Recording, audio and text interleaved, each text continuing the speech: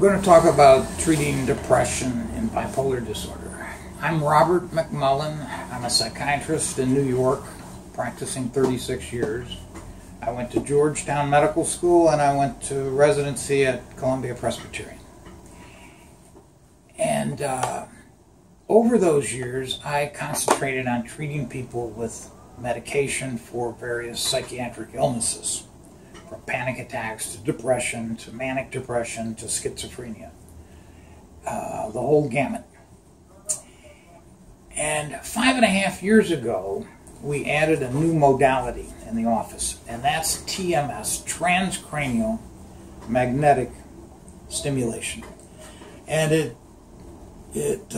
means exactly what it says. And it pulses, goes on and off, and the magnetic field easily goes through the skull, and then that changes the electrical activity underneath the coil.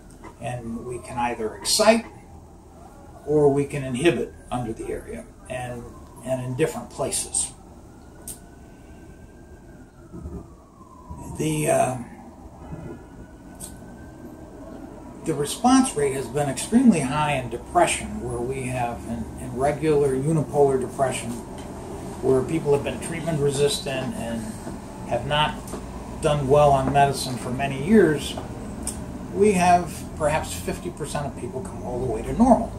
And then they stay there a long time, and when they relapse, they don't need another 30 treatments, just 5 or 6. Now, the hardest thing to treat is often bipolar depression. And we are often really stuck with that, because if somebody's bipolar, they can be bipolar 1 where they have manias, or they can be mild bipolars, bipolar 2 where they just have mild highs. But in either case, sometimes it's almost impossible to use a standard antidepressant, because it just fires things up. It's stimulating them too much. It's like putting gas on a fire. And you may do better for a month when you add in Prozac or Zoloft or some antidepressant, but then a couple of months later they're back down in the depression, and they may be having more depression in the next year than they would have if they'd taken nothing. So the antidepressants can really be a negative with them. And then if the other medications we use for bipolar depression, like Lamictal and Depakote and lithium and Seroquel, and there's many medicines, if they're not working to bring the person out, what is the next step? And we found that with TMS, we can successfully treat them and not overstimulate them. Now, with one caveat, if we treat them the standard way, the standard treatment for depression is an excitatory treatment right here on the forehead, so the left dorsolateral prefrontal cortex. But that treatment, which has been done for 22 years now, is often too stimulating in bipolar people. It's just like giving them an antidepressant. It fires them up. They can start cycling and be worse than ever. When we've done it and they have cycled, if we stop it right away and shift to the other side, usually we're okay. But generally, we don't even try that.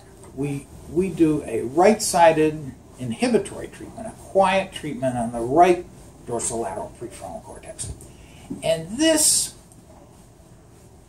was not researched as much and not done as much over the last 20 years, because treatments started out here, and so people just kept doing the same type of treatment with variations, higher intensity, more pulses, things like that. But it turns out that in almost anybody with depression, a right-sided inhibitory treatment will work as well as the standard left-sided excitatory treatment. And it does not seem to cycle people who are bipolar. There may be a rare patient, but we haven't seen them yet. And with this treatment, you bring people out of the depression in the usual amount of time, which is about 30 treatments, but it can be anywhere from 15 to 50.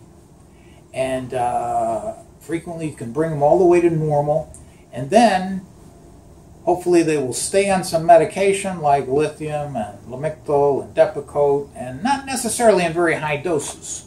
You know, with Depakote and lithium, we like to keep the dose as low as possible because of side effects and so on.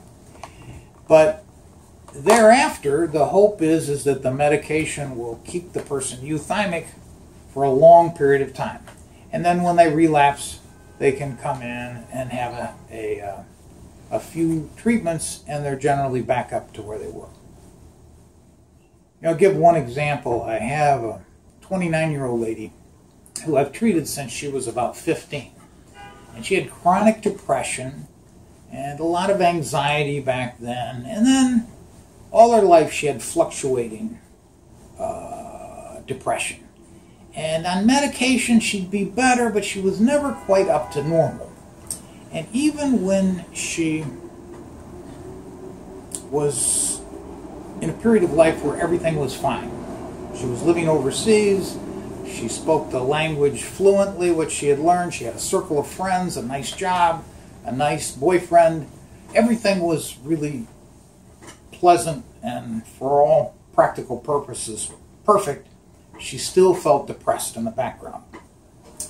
When she eventually moved back here, after 2 or 3 years, she happened to go into the world's biggest depression, or at least the most severe depression she had ever had, and was really thinking about suicide, and just the fact that it would hurt her family so much that she didn't do it.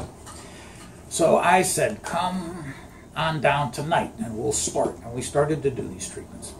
Now she was a little bit different because it took a little longer. So after 25 or 30 treatments, she'd be completely normal, but it would only last a couple of days.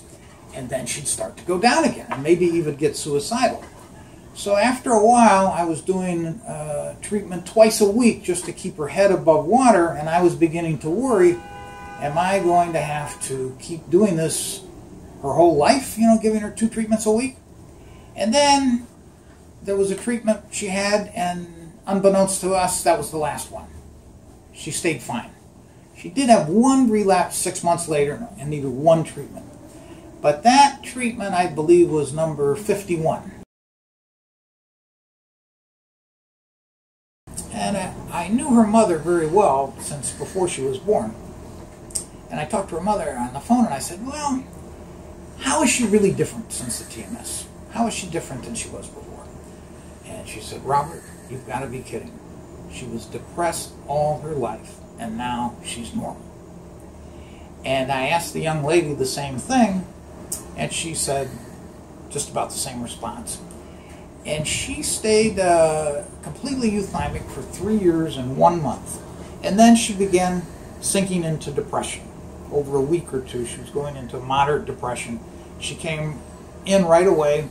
We did 5 or 6 treatments, and she was back to euthymia.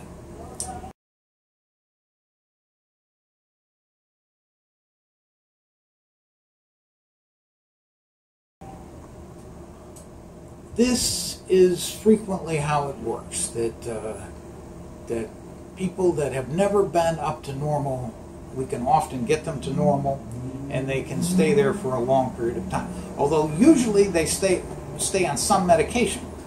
It's like you need the medication as maintenance medication to prevent the next depression.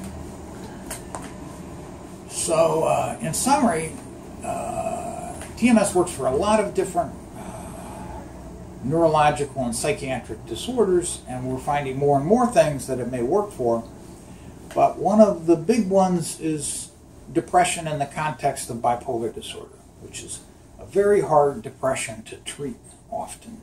And this seems to be able to treat it without causing more cycling, and also with having a long-term benefit.